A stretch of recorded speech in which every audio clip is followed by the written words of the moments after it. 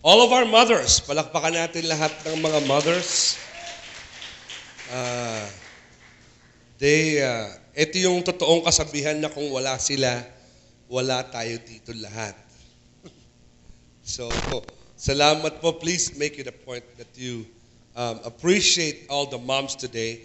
Later on, we will be praying for them. You know, most mothers, especially those who know the Lord, kuya dito na lang, makakalimutan ko yan sa harapan. Spend their entire lives praying and hoping and dreaming for us. You know, I remember my own mom who, kakaiba eh, no? My dad knew, my father knew that I wanted to do something else with my life apart from what the Lord was telling me to do. Alam ng tatay ko yun eh, you know. But he would always just say, pag-pray mo, pray about it, pray about it, pray about it, pray about it, pray about it. That's all that my dad would do. He was trying to teach me, being a dad, how to find God's will by praying about it. No? So I would say, Dad, parang ganito, just like pray about it, see what God's going to tell you. Ever since I was a child, that's what, you know. But my mom, she never said pray about things. She will say, you must pray. Kakaiba yung dating, di ba? Parang sa tatay ko, ipag-pray mo. Parang medyo may pagka-optional, di ba? Sa nanay ko, hindi. Pag-pray mo yan. Sa Tagalog, ganun yung dating, no?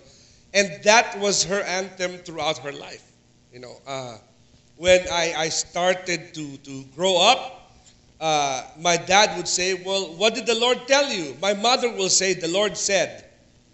So, sabi ng tatay ko, ano sabi ng Panginoon sa'yo? Ang nanay ko, sasabihin niya, ang sabi ng Panginoon, parang may direct line siya kay Jesus. Tingin ko nagkaka-textan sila kahit noong unang panahon, wala pang text. Tingin ko yung nanay ko tsaka si Jesus nagkaka-textan sila eh. Parang sinasabi ng Panginoon ng Holy Spirit, makulit siyang anak mo, diretsahin mo na. Sabihin ano-ano. You know, and then when I start to grow up, you know, and I took on a course in my life, you know, and I would say, Mom, ganito, ganito, ganito, and I have this opportunity, that opportunity, this opportunity. You know, my dad would say, you know, pag-pray mo. You know, pag-pray mo yan, pag-pray mo yan. Seek the Lord about it, you know. And my mom said, ewan ko sa'yo, basta sabi ng Panginoon, magpastor ka. And it irritated me, literally irritated me, kasi that's what she would say. It's like, nagpe-pray din naman ako eh, but iba yung sinasabi sa'yo, iba yung sinasabi sa akin. You know? And then, you know, and that went on, and then it so happened now that as I was growing up, I was in my early to mid-20s already, and I started to like another girl apart from her. You know, I started to like another girl apart from her kasi nag-break kami dalawa. Anyway, that's a different love story on its own sa Valentine's na yun. Basta nag-break kami, I started to like another girl. And she was a Christian too, you know. Hindi siya yung Amerikano sa Pilipinas. Naku, nag-away kami ng nanay ko. Sabi niya, basta ako si Marisa pa rin. Siya yung pinagpe-pray ko. Sabi ko, kung maligaw sa kanya, ikaw pa nagpe-pray para sa kanya eh. You know? Basta! Doon natapos yung usapan. Okay.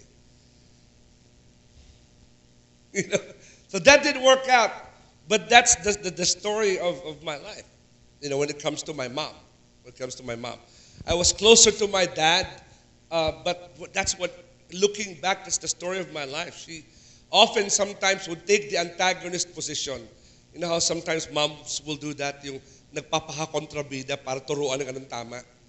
Nakakainis yun, ano, pag ginagawa ng mga nanay natin yun, you know.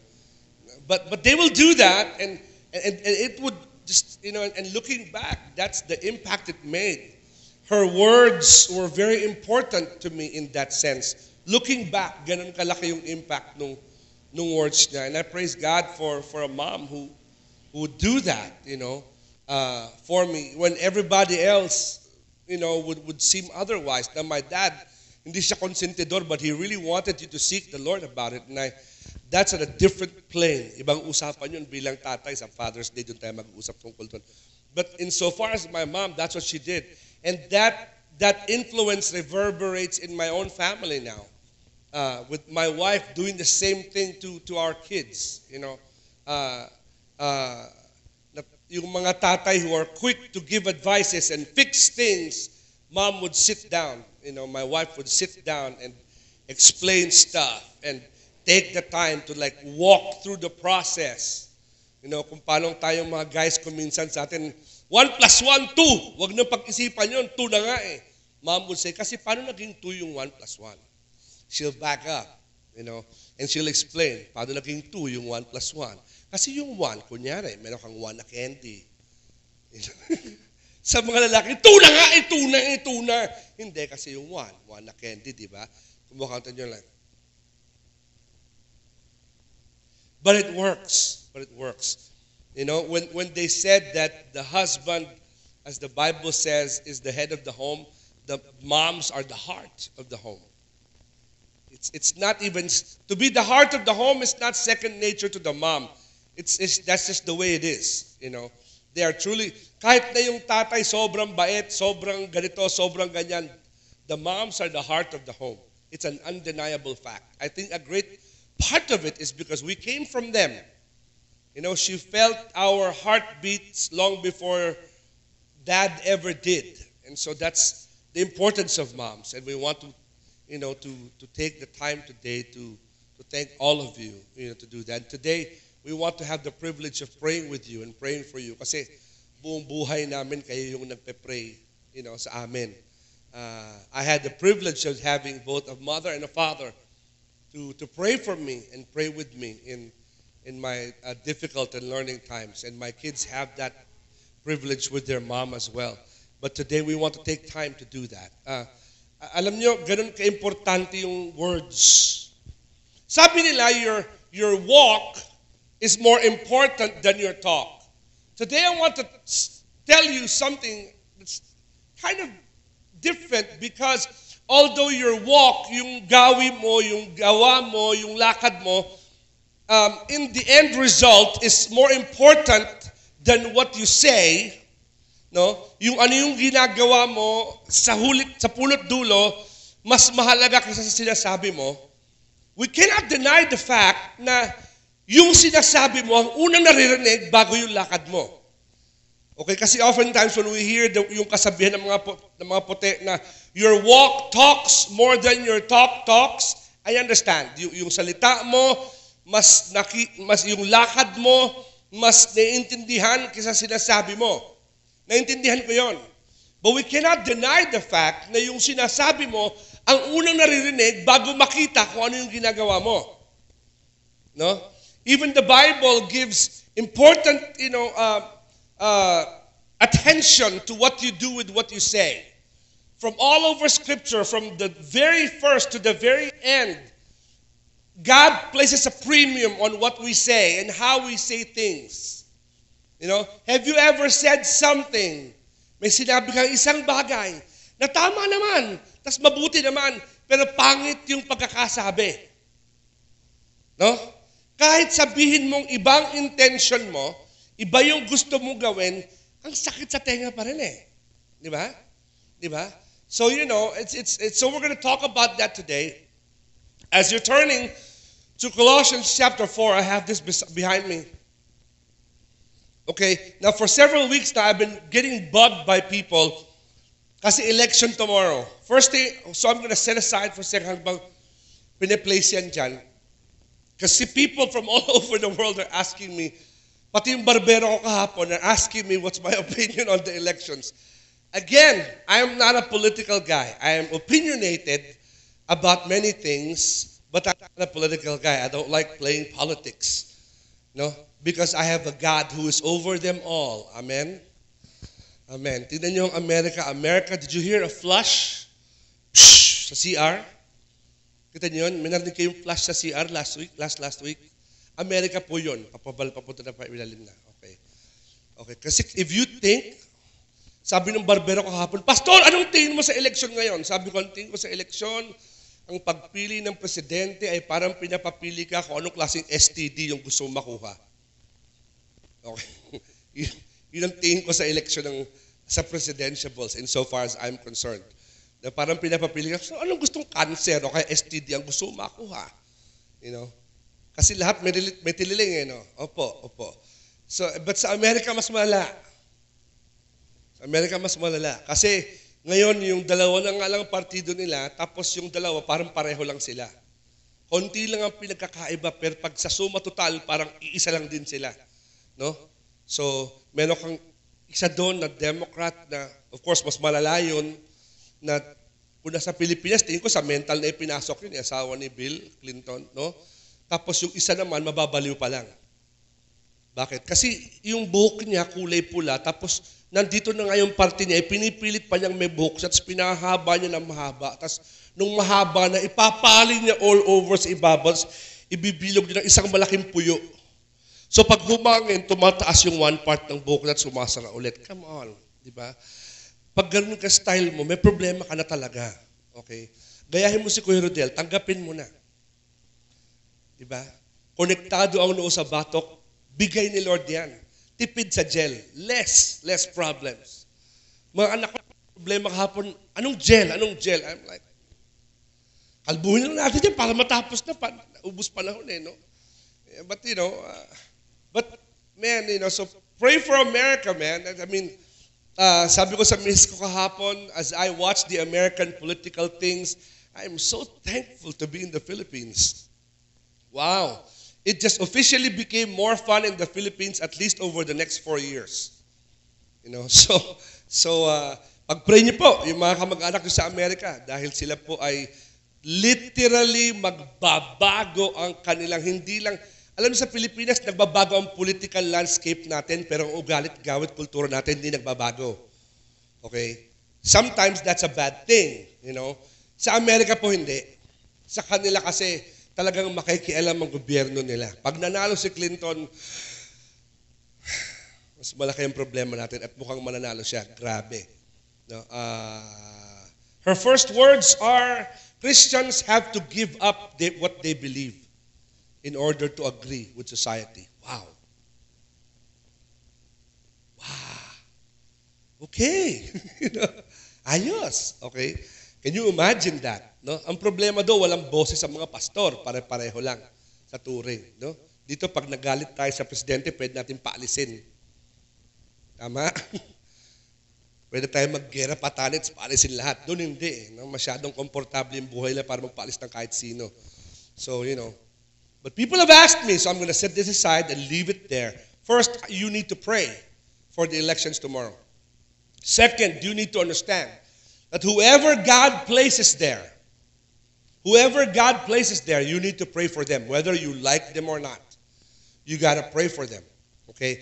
Third, kami po bilang mga pastor, our job is to connect with whoever God places, locally and nationally, so that we could minister to them. Okay? Whether negatively or positively, we need to make an impact on them. Okay? With regards to who you're supposed to vote for, please do not vote for your kamag-anak, kababayan, kasama sa probinsya. Itigil na natin yung ugaling ganyan. Kalokohan yan No? Ang daing mga tao. Ako, kasi pinsan ko yung kamag-anak ng kapitbahay, ng tita, ng lola ko.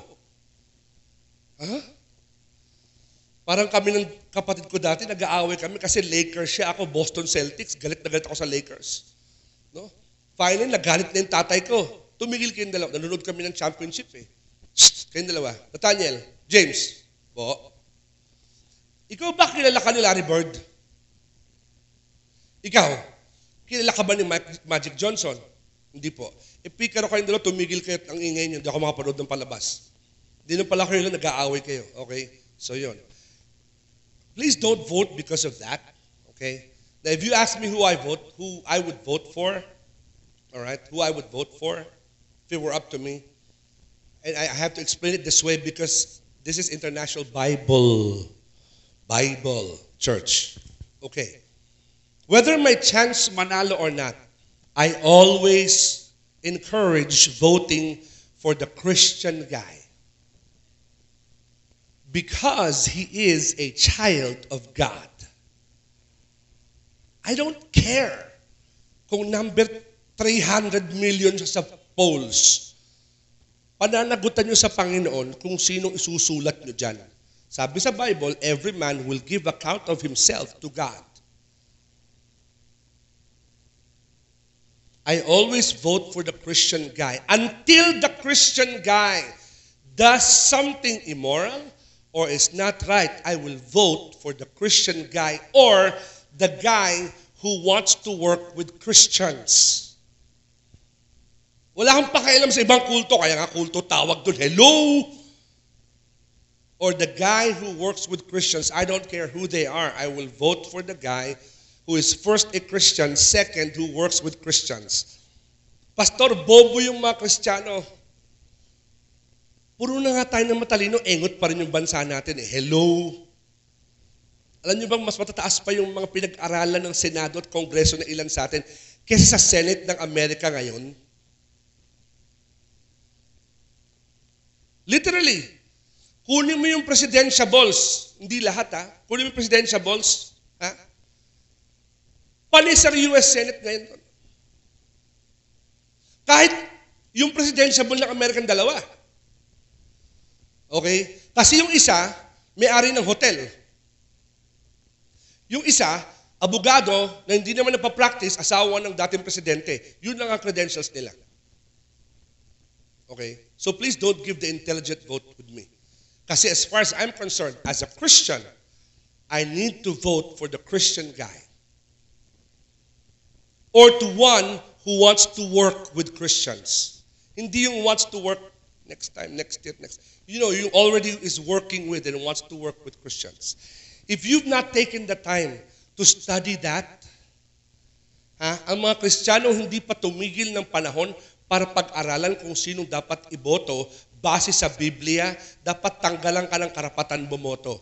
Kasi nagboboto ka na hindi mo iniisip, pananagutan mo sa Panginoon yan. Okay?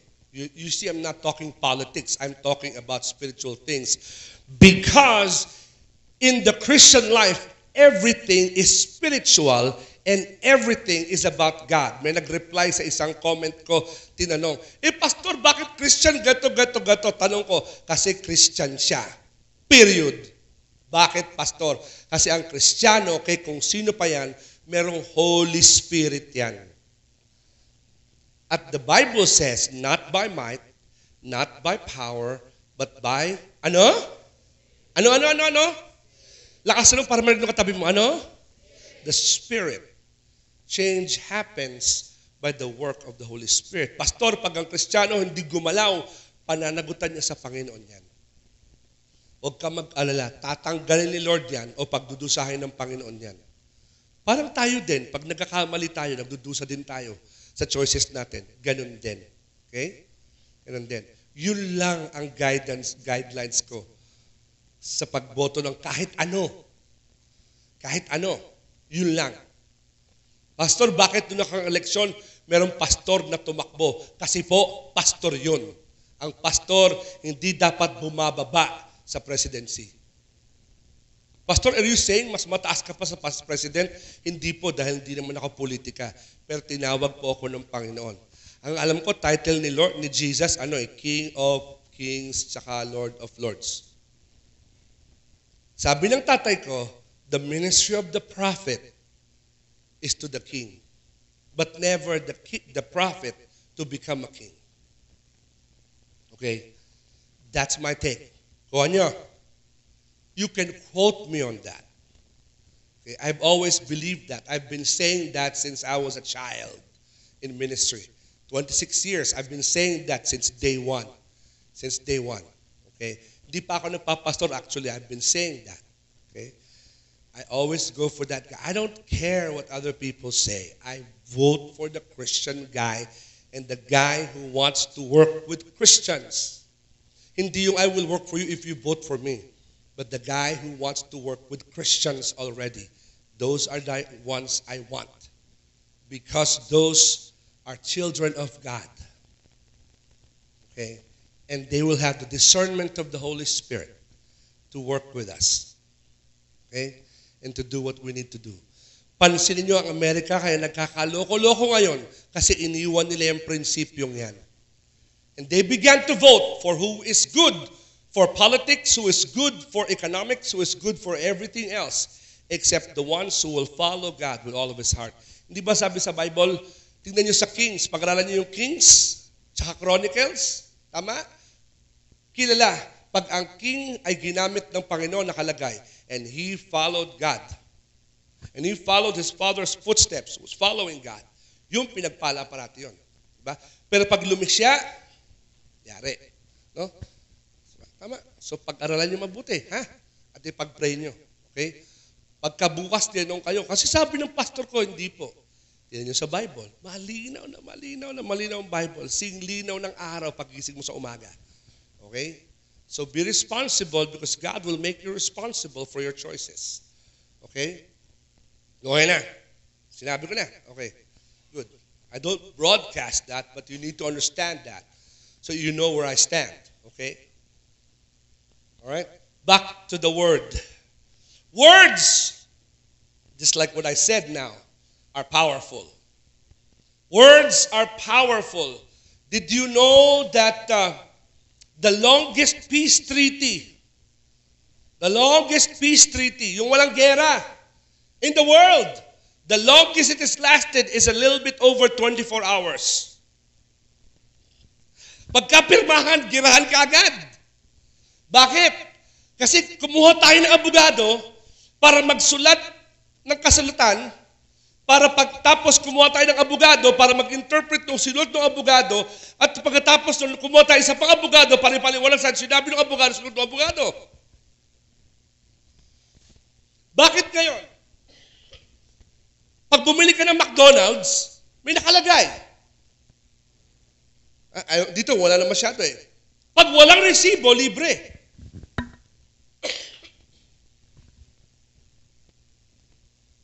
Bakit kailangan ng resibo para bumili ng donut?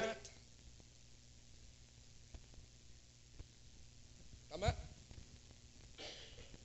Kasi ang tao, ngayon, wala nang tiwala sa salita ng tao. There was a time when people were good to their word. Tama ba yan? There was a time when people were good to their word. Ngayon hindi na. Lahat ng bagay may kontrata. Tapos yung kontrata, merong kontrata.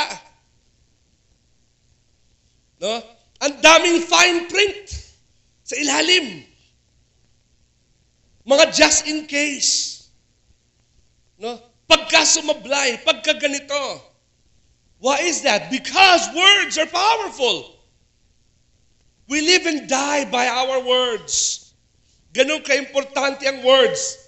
Nagpunta kami nung Holy Week sa Mount Samat. Doon sa may krus ng Bataan. Ang laki nun, no? Dahil kung gusto ipako doon. Nung Holy Week, ang dami, no? Sabi ng mga anak ko, lalo si Ashton, I had to tell the whole story from World War I hanggang matapos yung World War II, grabe. Yun ang pinakamahaba akyat sa tanang buhay ko. Pag mataas na nga yung akyat, manipis ang oxygen, hinihika ka, tapos itong anak mo, pinakukwento paano nagsimula ang World War I. Siyempre, ang 2. Atras ka muna sa 1. Di naman nila alam di ba? Bakit? Para lang umabot kami kay General MacArthur. Kasi bakit? Because Samat was the last stand of Bataan bago pumuntang, wala na nakakaalam ng Philippine history. Ano ba? Niisip niyong Samat yung doon sa may 9 de Pebrero, kanan, Samat papunta Mega Mall. Ano ba? Layo mo, Brad. Bundok sa Bataan. Doon nakatira sila, Che. Di ba, Bonnie?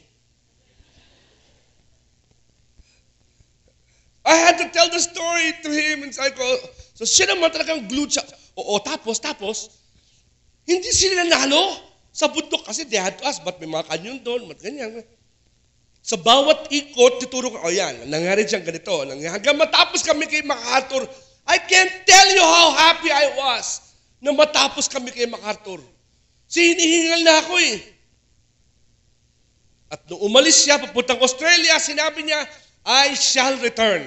Yan. Oh, tapos yung kwento, di ba? Next question. Nag-return ba siya? Oh, anak, nag-return siya. Ba't kasi niya iniwan? Di ko alam, anak. Tumatawag ng rest back.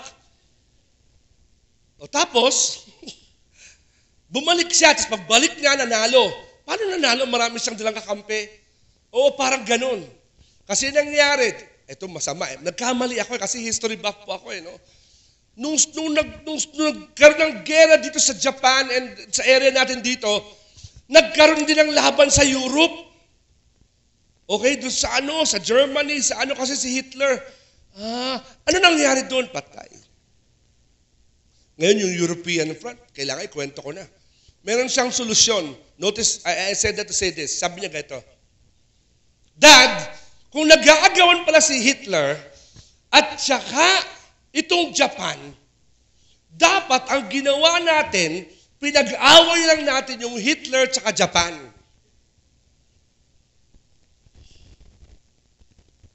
Common sense, ano? Para hindi na tayo madamay. Sila na lang yung pinag-away natin. Diba? How I wish life was that simple. Hindi pwede na kasi ipit tayo sa gitna, kasi gato. Hindi sila pwedeng basta sila yung mag-away. Gusto nila i-control the world. Hindi niya maisip na may taong gusto mag-control ng buong mundo. Tama? Hindi niya maisip eh. But sa kanya, ganun lang ka-important yung words. That's just how important the words are. Sagot niya, bakit kasi hindi binantayan yung Pilipinas? Yan ang problema. Kasi si Douglas MacArthur yung senior, sinabi niya hindi sinunod. Bakit hindi sinunod? Wow, grabe ang haba namin. No? Gusto ko sabihin, tapos pinatay sila. Wala, basta patay na. Huwag ka na magtanong, patay na. Gusto ko sabihin, wala kami katapusan.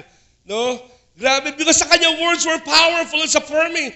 And Colossians chapter 4 says, habang nakakulong si Apostle Paul taught us how to be real Christians. Yung totoong Kristiyano. If you want change, this is what will happen, what needs to happen.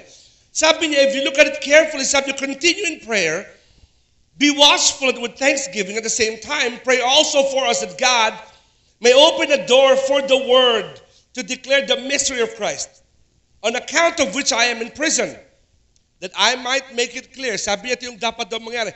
To make it clear, which is how I ought to speak. Look what it says. This is how you should live. Para maging effective daw tayong Kristiyano. Okay? 1 in verse 5, sabi niya, conduct yourselves wisely toward outsiders, making the best use of your time. Last week we said, be time conscious about things.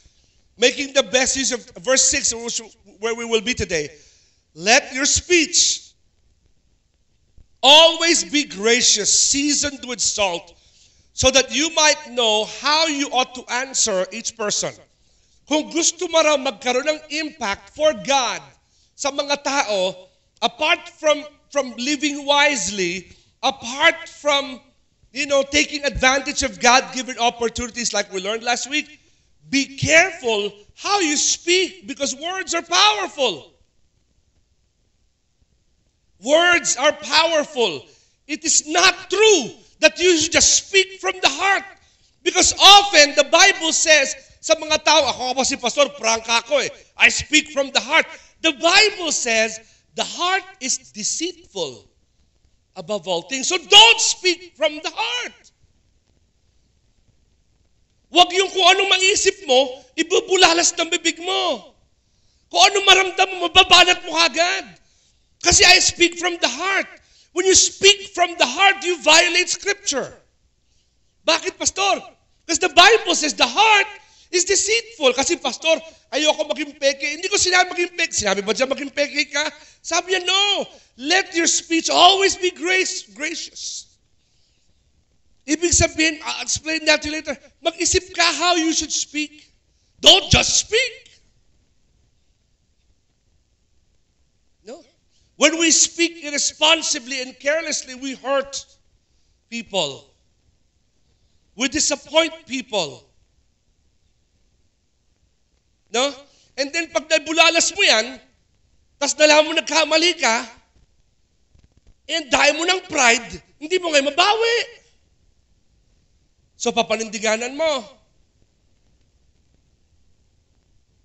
Tama? Often ganon. No? Nasabi ko na eh. Di mo ngayon makapagpabalik. Sabi ng tatay ko, ang salita daw parang bato. Pag binato mo yung ganon, hindi mo yan mahahabol. Repairing damage ka na lang pag may tinamaan ka.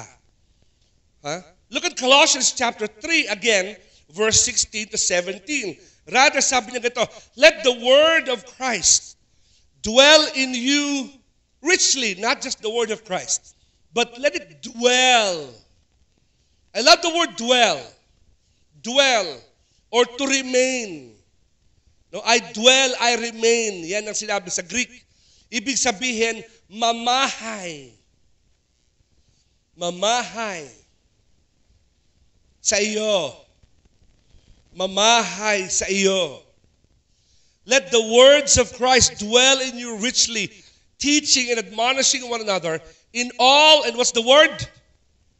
Wisdom. Does that word sound familiar? 2 weeks ago, we spoke about wisdom. Ibig sabihin ng wisdom is the knowledge of God given to you, how you should live. Wala tayong basta wisdom lang. No? Pastor, di ba yung wisdom is knowledge you gain over the years? No. I know a lot of foolish old people. Wisdom is knowledge from God. So sabi niya, admonishing one another in all wisdom, singing psalms, hymns, spiritual songs with thankfulness in your hearts. And whatever you do, in word or deed, do everything in the name of the Lord Jesus, giving thanks to God the Father through Him. 1 Peter chapter 3, verse 15. But in your hearts, set apart Christ as, ano daw? As, kaya gusto ko ng Kristiyano.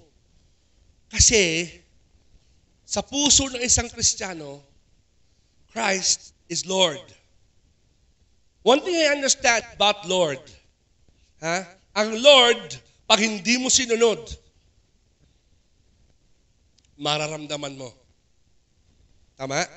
Nasubukan nyo na bang mag-willfully violate ng mga nagdadrive dito? Nagmamadaling ka. Madaling-madaling ka na. Medyo emergency. Nasi-CR ka na. So, nag-counterflow ka.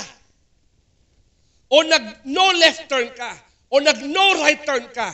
Kahit pakiramdam mo, may tama ka rin naman na okay lang doon, kinakabakabahan ka. Bakit? Bakit? Kasi you know you have willfully disobeyed. At pag nahuli ka, wala kang karapatan magreklamo. Tama? Tama. No? That's why I don't like doing that. If the line says that way, we follow the line. No? Isa araw, kumana na akong gano'n, bilang, beep! May nakamotor. Ako may pinagalitan. Kasi siya, didiretso. Nasa sidewalk. Kayo mga nagmumotor. Mag-ayos kayo. Di kayo pinabayaan, binigyan ng karapatan to swerve. Sa Amerika, ang motor, nasa linya din. Kahit sa Pilipinas, sinabi si Pastor Igor ata, nagmumotor eh. Pastor, pag nakabangga ka ng motor, kahit siya'y mali, dapat, ikaw mababayad. Sabi ko, nek mo, bahala ka sa buhay mo. Pag ikaw nasa gasaan ko, dahil mali ka, tutulungan kita. Dahil kita ospital, lalagay ko yung pangalan mo sa bill. Bakit? Kasalanan mo, X ka dyan. Tama? Siya pa yung galit sa akin, samanti sa akin. I'm like, may signal light ako, pakanan ako. Di ba? Weird. Pero pag nag-violate ka, kakabakabahan ka. Bakit? Because you know you did something that you violated with. Tama?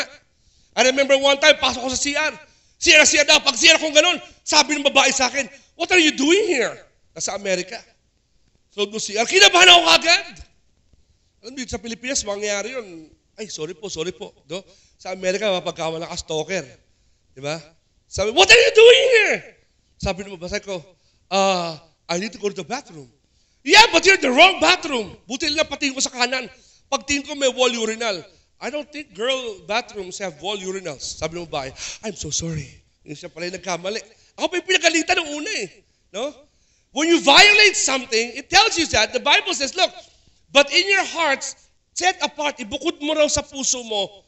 Ibig sabihin, ito yung buong puso mo, but in your heart, set apart Christ as Lord. Kaya dapat nauuna si Kristo. Christian. Christ muna.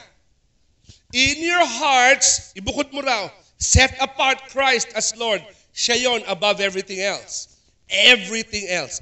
Yung buong puso mo, si Christ, nakahiwalay. May sarili siyang chamber where He is Lord over the rest of your heart. You see, set apart Christ as Lord. Always be prepared to give an answer to everyone who asks you to give a reason for the hope that you have. But do this with gentleness and respect. Wow. The power of words, do it with gentleness and respect. Why? Because here is truth, okay? A life of godly character, conduct, and conversation will always be a powerful witness. Maraming sikat na pastor, maraming magagaling, maraming mga church na maraming libong tao. Maraming mga pastor na ang dating nila parang artistahin, ganito, ganyan, you know. But the truth of the matter is this. Truth, a life of godly character, conduct, and conversation will always be a powerful witness. Hindi po natin ma-deny yung katotohanan na yan. Kapag kang isang buhay ay maayos ang kanyang karakter, hindi yung ibig sabihin ng paninindigan, bagkus ibig sabihin ay pagkamakadiyos. Pag ang kanyang buhay ay gawe makadiyos, ang kanyang pakikitungo ay makadiyos, at kanyang salita ay makadiyos, it will always be a powerful witness. Always a powerful witness. Merong kwento dati, meron doon isang pastor na sa Amerika.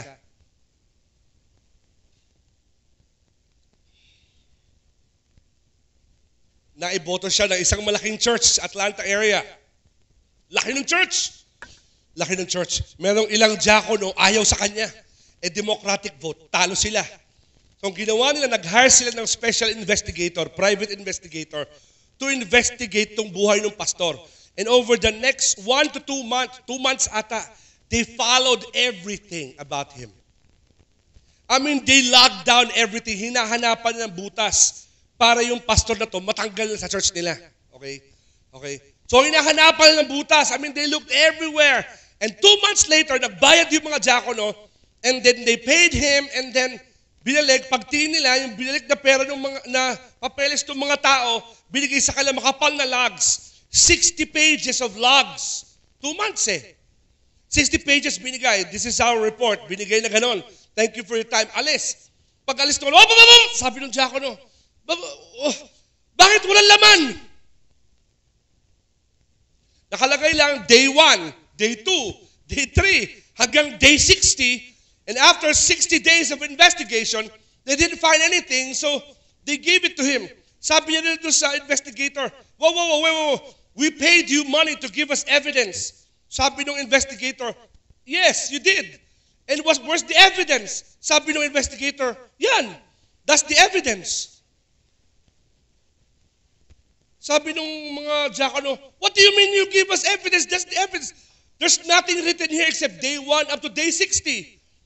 Sabi nung you paid us to look for evidence that is damning to him o makasisira sa kanya na maling ginagawa niyang pamumuhay. Tama?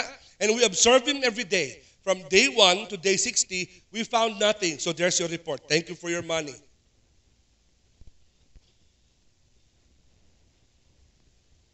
Wow! Binabasa ko sa akin, wow, I'd like to have that kind of a report. Can you imagine? That witness is powerful. But those things begin with your tongue, with the way we speak. Now look at the word. What do we mean by that? When he said, watch your tongue, righteous investments, making a difference, it says, watch your tongue.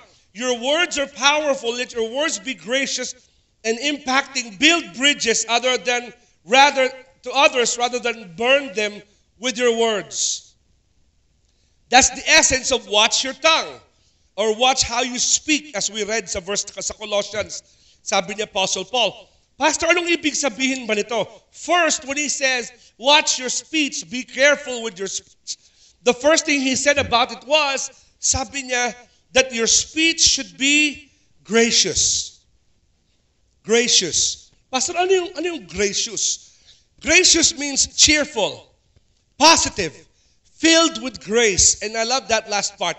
Influenced by the Holy Spirit. Paano yun, Pastor? Colossians chapter 3, verse 16 and 17. Let's go back to those verses.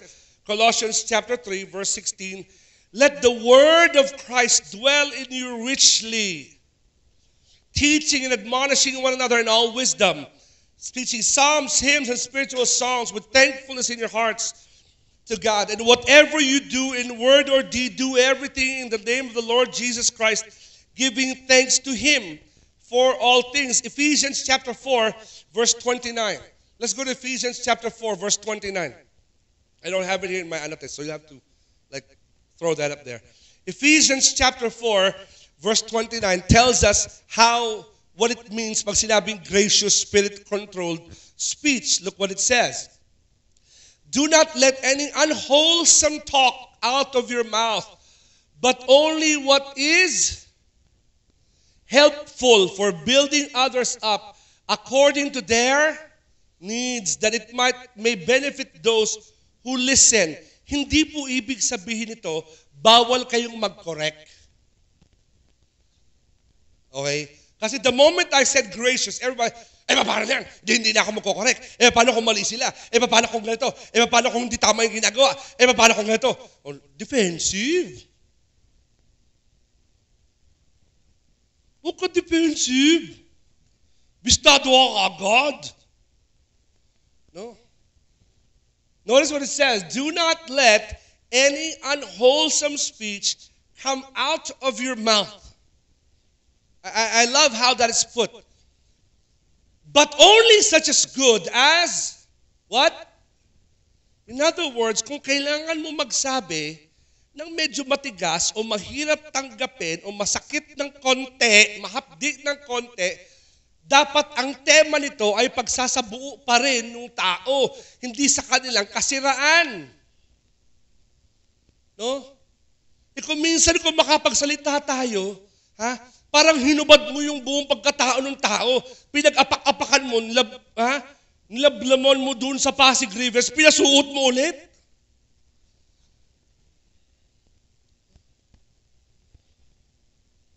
I love how Apostle Paul says that, as it fits the occasion, that it might give grace. Grace. You know what is grace? We're familiar with grace. We love receiving grace. Yun ang problema ko sa maraming tao. Favorite nating tumanggap ng grace ni God. In fact, we say it all the time, I by the grace of God. Ay sa biyaya ng Panginoon. Alam niyo yung grace, it means it's pabor. Pabor na binibigay sa'yo na hindi mo kayang bayaran. No? It's paid forward to you. You don't deserve it, but it's given to you. Yan, grace. Lahat tayo gusto ng grace. We want the grace of God. Binabaitan tayo ni Lord kahit alam niya magsusuway tayo. Tama?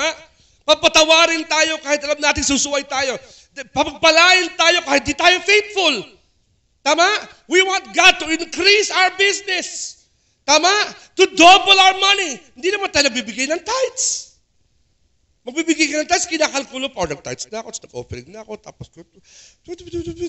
Lord, pero pagpalain mo. Come on! We all want the blessing of God. We all want the grace of God, pero tayo hindi tayo gracious. Mahilig tayo, gusto natin yung pagpapala ng Diyos, pero hindi tayo mapagpala. Katunayan, pag mapagpala tayo, madalas mabilang din tayo. Dami ko na nga binibigay. Magka-tithes ka pa, mag-ano ka pa, mag-ministry pa, magaganto. Do you ever ask yourself, kung sinabi ng Panginoon, kung bibilangan mo rin lang naman ako, huwag mo na akong bigyan. Kasi ginagawa natin sa tao yung parate, di ba? Don't we say that all the time? When people count, what do we say? Kung bibilangan mo rin lang ako, huwag mo na akong bigyan. Did you know that's what we say to God? When we give our offerings? I wonder if God says that. James, Kung bibilangan mo rin lang naman ako, huwag mo na ako bigyan. Para namang hindi sa gawain ng Panginoon gagawin natin ito. Tama?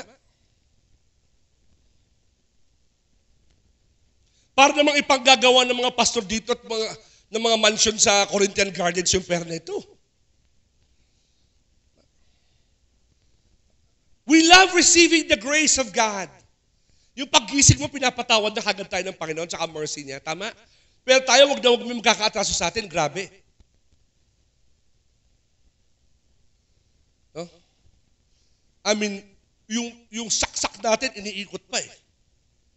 Disusi. We love receiving blessings, but we're, worry about giving blessings to other people. Sabi, let your speech be gracious. Kaya nga ang tawag doon, influenced by the Spirit. Pastor, how can my words be influenced by the Spirit? If you let the words of Christ dwell in you. I will tell you this much. I know myself, okay? If you find me gracious, hindi po si Pastor James yun. Kasi often, Pastor James is selfish.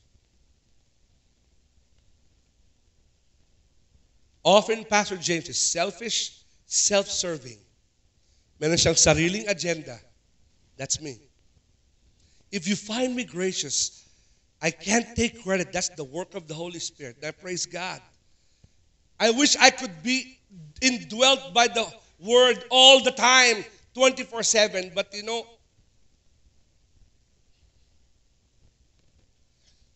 divinely influenced. Divinely influenced. Next what it says. Ito, medyo mahirap ipaintindihan eh. Look at the verse in Colossians. Sabi niya, let your speech always be gracious, seasoned with salt. Some of you, salbahay kayo nung narinig niyo yan, sabi mo, aha! Ito na yung part ko. Kasi yung mga salita ko, maalat. Hindi mo kayang tanggapin. Yeah. Maalat. In fact, nung hinintay mong sabihin ko yan paliwanag ko siya kung sabi. Okay, ganito kasi yan. Sinabi to the Apostle Paul, remember he said, talk to outsiders. Okay. The connotation of seasoned with salt. Sometime in the intertestamental period, sinabi sa kanila, hindi nga, bago pa nga, the OT, pag nag-o-offer ka ng sacrifices, yung sacrifice mo, lagyan mo doon ng asin. Lagyan mo ng asin. Bakit, pastor? Para saan? Hindi naman laki nakain yung sacrifice. Precisely. Is that crazy? Susunugin mo na nga lang para sa Panginoon, pasasarapin mo pa? Uy. Nag-click ba? Di ba sa inyo nagigets nyo na yung sasabi ko? Ganti ko. Susunugin mo na nga lang, you're going to burn it, you're going to sacrifice it, and yet you still have to season it. Notice what season, ibig sabihin, hindi pa sa lagyan mo ng asin. Titimplahin mo. Yun ang season Titimplahin mo pa. Hindi mo na makakainin Susunugin mo yan You're gonna burn that thing to the bone. Right? Right. Now, yung ibang parts you get to eat kasi sa Passover, kinain niya ibang parts. But basically, the blood, everything else gets burnt.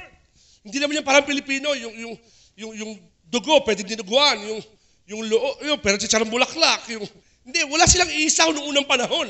Okay? Tsaka hindi sila makain ng baboy. And that's a different, Pero sabi, season it. Asnan mo. Ibibigay mo na lang sa Panginoon, susunugin mo na nga lang, papasarapin mo. Nag-click ba? Sabihin, kung magbibigay ka sa Panginoon, kung gagamit ka ng salita, huwag mong basta ibigay lang. Kung kakanta ka, basta kumanta lang. Pasarapin mo. Kay Lord yan Kung magsasalita ka, yung buhay natin, the way we live, the Bible says, what we say speaks of God. Season it with salt. Hindi pa sarapin basta, kundi let it become effective. Remember what we learned 3 weeks ago about salt? Salt is a element. It's a chemical. Na pag Either sobra o wala, ramdam mo kagad. Isang bagay na hindi mo madi-deny. Pag maraming asin, pag walang asin, pag tama yung asin, ramdam mo. You always feel it. That's what God wants us to be. Ang gusto ng Panginoon sa mga Kristiyano, nararamdaman tayo ng mundo. And the first way that the world will feel us is by how we speak. Bago rin mapatingin sa ugali natin, maririnig muna yung sinasabi natin. No? Naintindihan ko, important yung tamang lakad ng pamumuhay sa Panginoon. Pero kung tama naman yung lakad mo, puro chismis naman to nandito.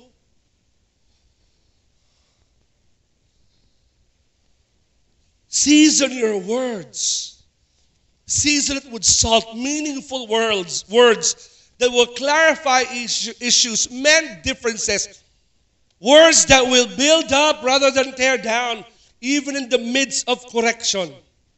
No? I'm not saying do not correct. In fact, Apostle Paul says, interesting, sabi niya, if possible, be at peace with all men. So it's possible to not be at peace with all men. But it doesn't mean you have to kill all men who's not at peace with you.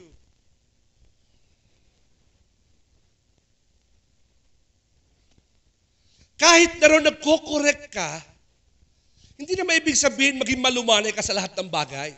Kasi meron mga tao excitable eh. The guy who wrote this is really excitable. Si Apostle Paul yun. Very dynamic itong tao ito. Hindi siya basta-basta yung, sige, okay lang. Ang sama mo naman. Hindi maganda yung ginagawa mo. Hindi ka nakaka-glorify. Na-hurt ako sa sinasabi mo. Hindi sinabing ganon. Okay? Hindi sinabing ganon. But what the Bible says, if you do have to say something, dapat ang goal nun is to fix things. Don't just point out dirt. Huwag kang magturo lang ng pangit. I-correct mo. Tapos pag panahon na, correct mo. Season it with salt. Don't just throw salt. Don't just, but season our words with salt, even in the midst of correction. Lastly, our words need to be a billboard of hope. Let's look back at Colossians, so I can reaffirm that to you. Yung last statement in Colossians, I love how it says. Colossians 4. Okay, watch. Look what it says. Let your speech always be gracious, seasoned with salt. So, para. It's what will give purpose. So that, dapat daw, gracious tayo, dapat daw seasoned with salt, para, upang, so that you may know how you ought to answer each person, para alam mo paano kang sasagot sa mga tao. Paano bang sasagot? In 1 Peter chapter 3, as we read earlier, it shows us, the way we are supposed to answer. In your hearts, set apart Christ as Lord. Always be prepared to give an, that's the word again, to give an answer. Answer about what? Answer about the hope that is in you. But do this with gentleness and respect.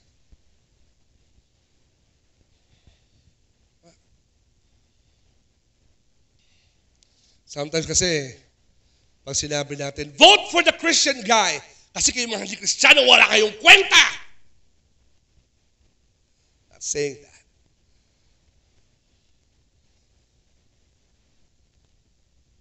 Our words need to be a billboard of hope.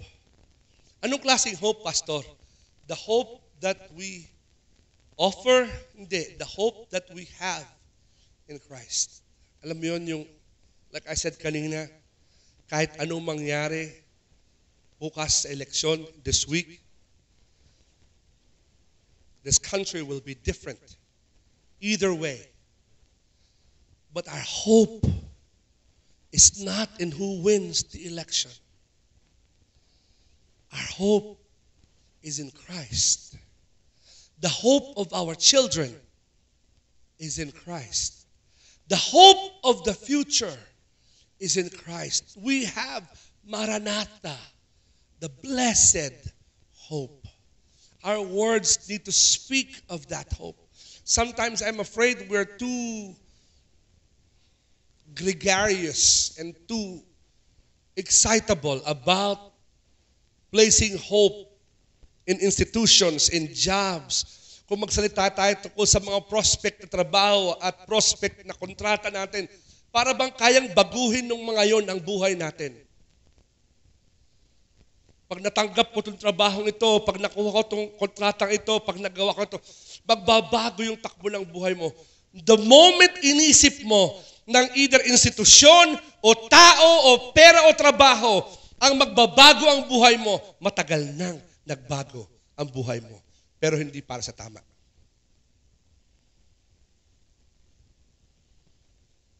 Pero hindi para sa tama. Bakit? Our hope, words that will bring hope of Christ and make it alive in others. And I love how Apostle Paul says that in Colossians 4. Sabi niya, ganda. Sabi niya that we will have an opportunity.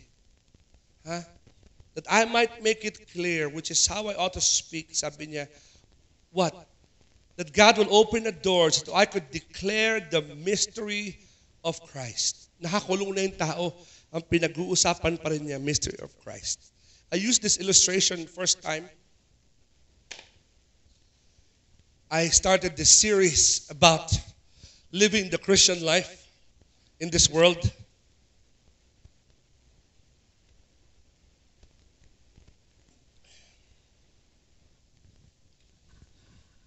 I want to do a grander thing today.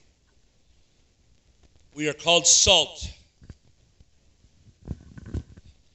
Powerful.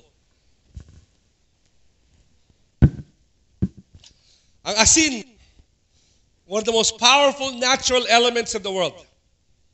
It will do two things. It will either clean it or destroy it. Ganun ang salt. Tama? No? Pwede niyang linisin. It can preserve it or it can ruin it. Tama? It can make things taste so good. It can make things be so bad. Tama? Ganun ka-important ang salt. Let me explain. There you go. I have 1 granule of salt, isa lang. At saka isang pitchel ng tubig. 1 granule versus 1. Tama? Sa mga mommies, ito kayo. Noong day 1 ng anak nyo, pinanganak sa mundo. This is you. You can't even see it. Some of you barely see it. And if you have bad eyes, you won't even see it kahit malapit. Salang? The Bible says these are our words.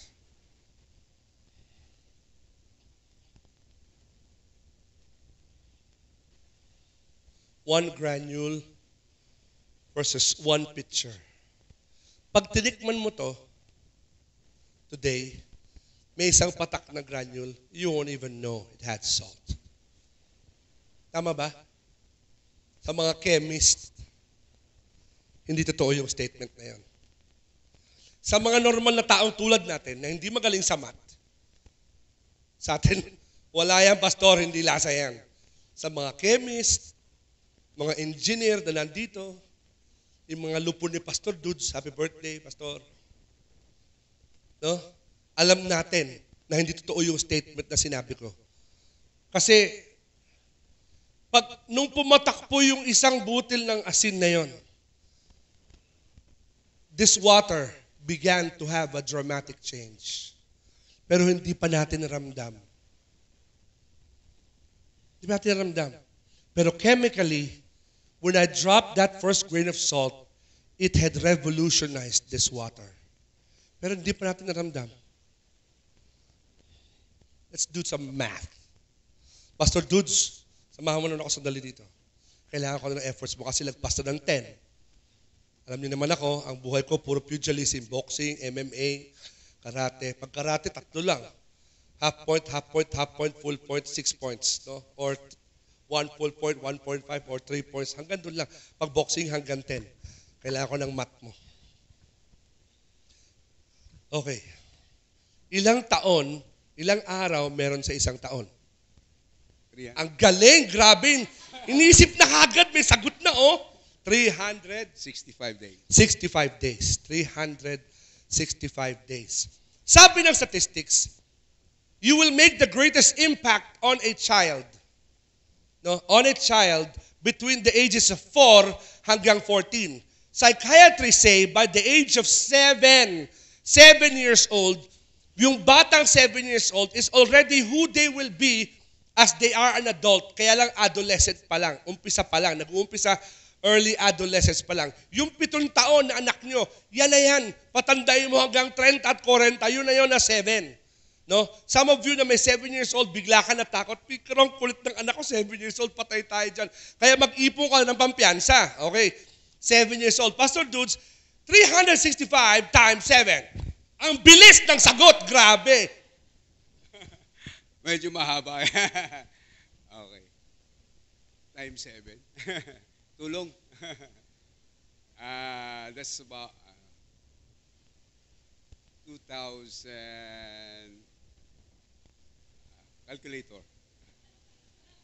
Ballpark. Mga 2,555.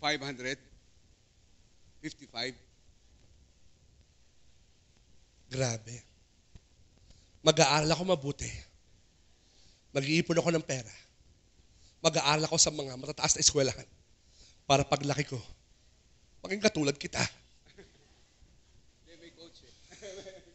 2,000 by the age of 7. What would happen if I place 2,000 grains of salt sa isang buhay na ganito? Eh yung isang patak nga, radically nag-change na. Yung 2,555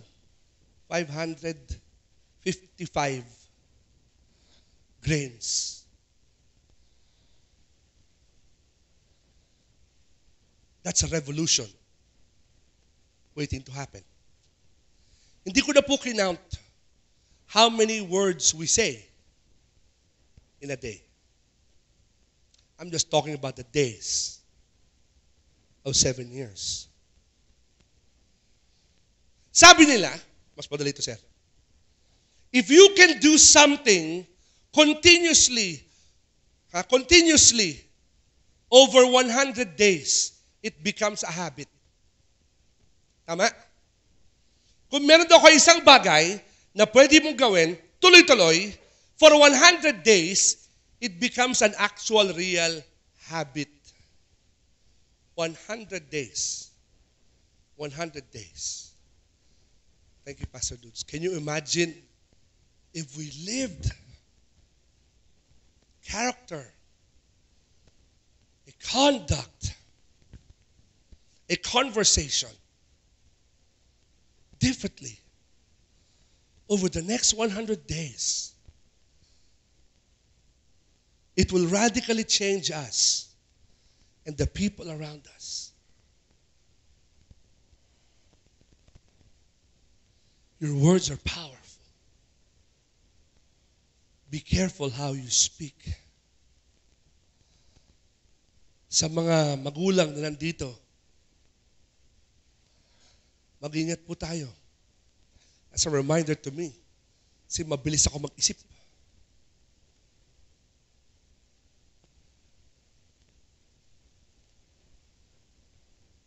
In fact, we respond the way we do to our parents largely because of what we hear from them.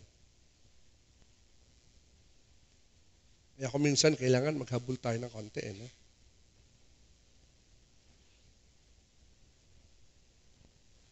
$1,555. Come to think of it, hindi na pa natin kailangan ng politics para pagbago. Kailangan lang natin to live the way we ought to live as Jesus would have us live. It will make an impact on the people around us. At the end of the day, we are actually salt that God has placed in our life, in the lives of other people. Dear Father, remind us of who we truly are and who you want us to be, Panginoon. Naiintindihan mo po, Panginoon, ang nasa isip ng lahat. We wish everything could be perfect time where we could respond properly. Pero Lord, I don't know if that's possible. Actually, it's not. But Lord, let our words be filled with grace.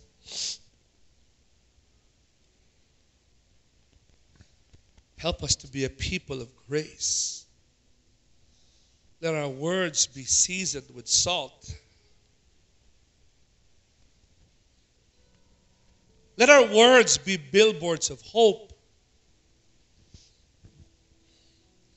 Words that will speak of you in times of crisis and problems. Help us to build bridges, Lord, rather than burn bridges. Lord, help us to not only desire to receive grace from you,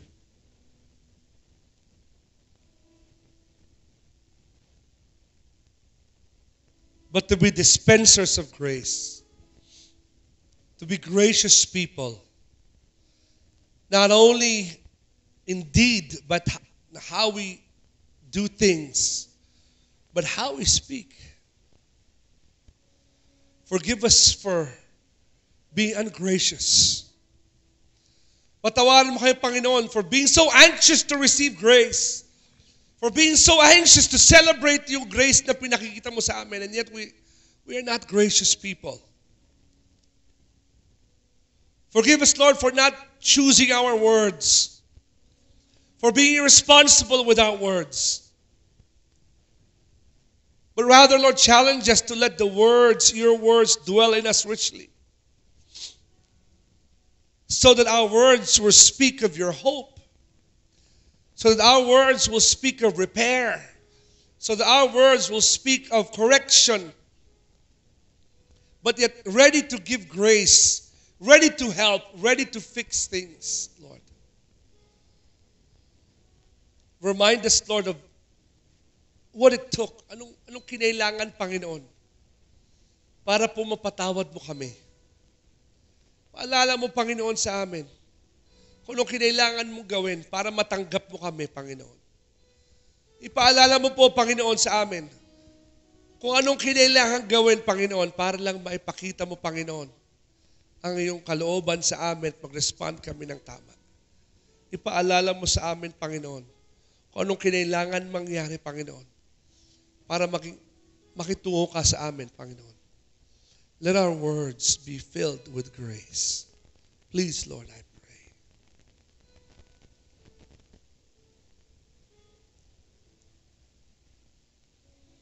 Help us to be gracious folk today.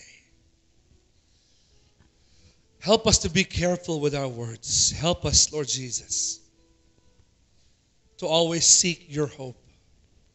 Panginoon, if there's a person here today na hindi ka nakikilala, Panginoon, bilang tagapagligtas, Panginoon, let that person know kung gaano mo siya kamahal, Panginoon.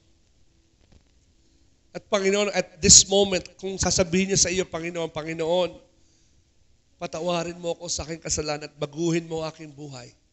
Panginoon, kaya mong baguhin ang kanyang buhay, kaya mong isaayos ito ngayong oras na ito, Panginoon.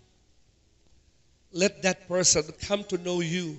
Hindi isang relihiyon, hindi isang option, kundi isang Diyos na pwedeng maghari sa kanyang buhay, Panginoon. Ikaw po, Panginoon, ang kumausap, Panginoon. Lord, at this moment, help us to be your children, Lord, na isipin namin, Panginoon, the words that we spoke over the last several days, the things that we did, the decisions we made, how we dealt with certain situations, Lord. Help us to rethink them today as you heard them, Lord. You heard them, Father, from heaven above. The things that we said and did. Lord Jesus, Help us to be a people, Lord, who will chase after you and your will. Help us to be people of the Word, a true international Bible church, people who want to seek the biblical path. Lord Jesus, we thank you for your Word. Lord, to those of us who have children, we thank you for mothers who are pictures of grace. They've made such an impact on us. We thank you, Lord, for them. We praise you, Lord. Now, in your name we pray. Amen.